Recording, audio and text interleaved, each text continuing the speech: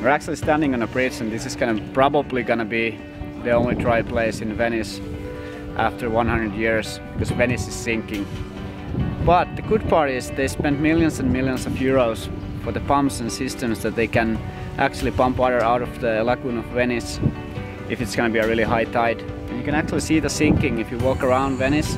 You can see these stairs going down to the canals, and they go way more down to the under the surface. And 70 years ago, water level actually used to be 1 meter lower than it's nowadays, and it's getting higher and higher. But hopefully the pumping system works, because this is one of the most beautiful places in the whole world, and I really hope that it's still gonna be here after 100 years for the people to see.